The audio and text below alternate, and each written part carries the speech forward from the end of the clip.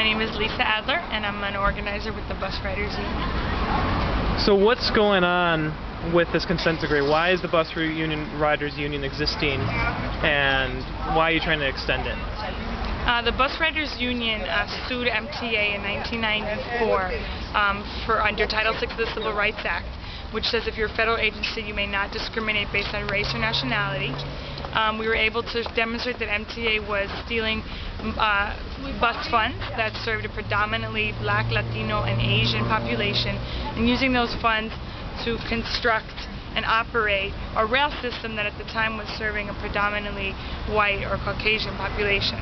Out of the lawsuit, we signed a legal agreement which is called the consent decree. It's a civil rights consent decree that obligates MTA to make the bus system its first transit priority and prohibits MTA from diverting funds from the bus system to fund other transit initiatives such as rail construction or even freeway extension.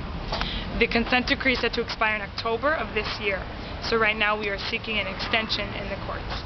Great. And now you just came here from New York City 2 years ago, and now you're working with the Bus Riders Union.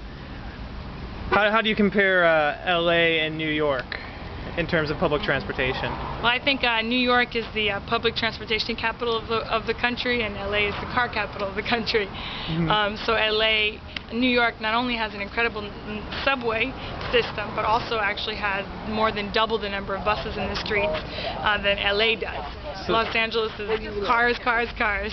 So you say there's 5,000 buses in New York City and about 2,500 here in LA. A little less. A little less than that.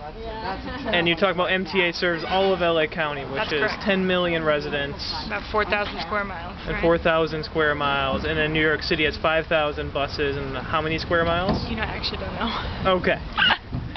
But definitely less. I know LA County is much less, and I should know that. How are you liking LA so far? It's good. It's good. I like the weather. The weather. Yeah, I miss New York. All right. Thank you.